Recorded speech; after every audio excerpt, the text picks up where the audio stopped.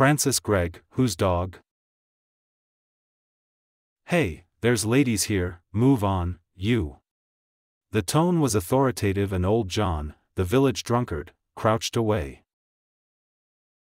I warn't doin' nothin', he clutched feebly at the loose hanging rags that clothed him, only wanted to see same's them. Guess this pier's big enough to hold us all. Hello, John, have a drink?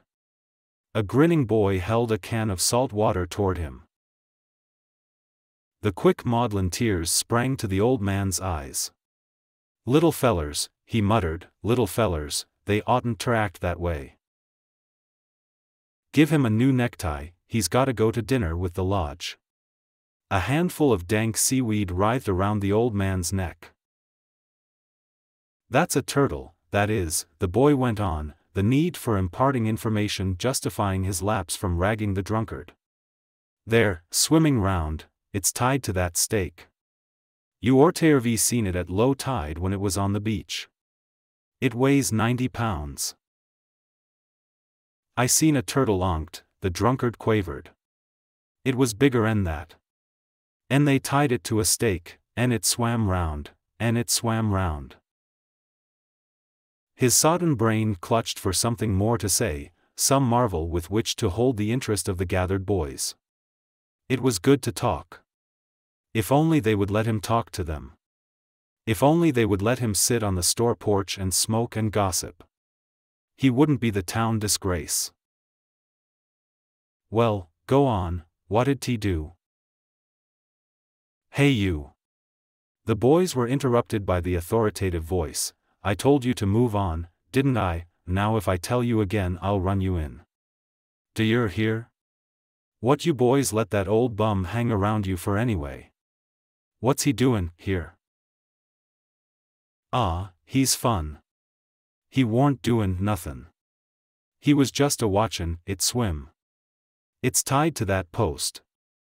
It don't come up no more. Watchin' it swim, was he? Right. Whose dog is it? The officer turned and sauntered away. Sudden horror seized the old man. The liquor seemed drained out of his veins, his brain worked almost quickly. Whose dog, whose dog? Say. He darted after the retreating boys.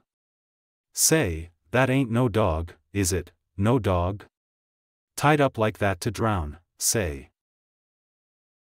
Ah, keep off, I told you onked, it's a turtle for the lodge dinner. The boy shook himself free. The old man stood a moment, shaken. His pulpy brain worked dimly toward the conception of the pain that was consuming him.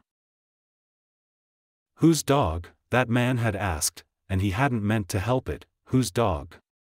They could do it, tie up a dog to drown in sight of people, like that, cruel.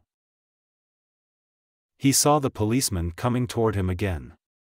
In a sudden frenzy he clutched his tattered garments about him and began to run toward the end of the pier. The boys raced after him. What you gonter do?